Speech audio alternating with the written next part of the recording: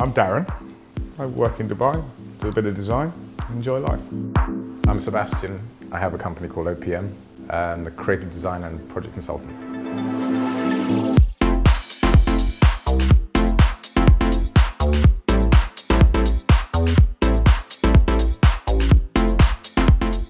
I think once we do Dubizzle someone's house, I just want them to be the smile. You know, if they walk in and there's a smile, then we've done a good job. I want people to hug me, maybe weep a little bit in joy, just be so grateful. 3 words to describe Darren, which isn't going to get me into trouble. I can take it. Certainly funky, precise, and emotional. Sebastian, organised, determined, and cool. Our favourite room? We've spoken about this at length many a time. Yeah. It's always the same thing. It's the kitchen.